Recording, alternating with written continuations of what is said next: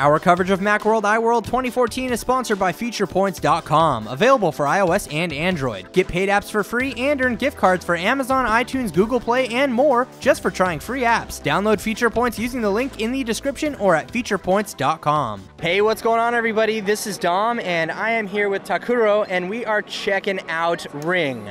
Now, this isn't your ordinary Ring, and this thing is going to blow your mind. So I'm going to have the expert here explain a little bit more about Ring and what exactly it does. Okay, so Ring is a wearable input device that you can control almost anything.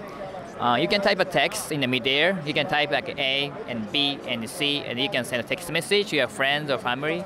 Or you can control home appliances like a TV or light by gesturing your first finger, like a TV on or TV off. So this is an input device. You can connect with iOS, Android, or Google Glass, or smartwatches, like a Pebble. Yes. Yeah. Like a Pebble, yeah. Pebble, yes. Yeah. So this allows you to use gestures for different shortcuts on your different smart devices, basically. Yeah. And like you said, the way that this works is you can literally just gesture out something in the air to perform different things on like your phone or your tablet or something like that. And the cool thing is they actually have a prototype available of this that actually, you know, they can show you exactly how this works. And so tell us a little bit more about the prototype and how long have you been working on Ring, because this is pretty amazing technology. Okay, so we are working about a year, and we are based in Tokyo and California. And yeah, we still try to improve.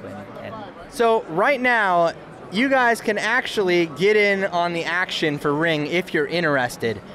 Tell everybody where we can find this at right now. Okay, so we are on the Kickstarter right now, and we are still accepting the pre-orders. It starts from the 185, and we're gonna start shipping from the July this year. Yeah, so for $185, you can back Ring, and like he said, they're planning on coming out with this later this year.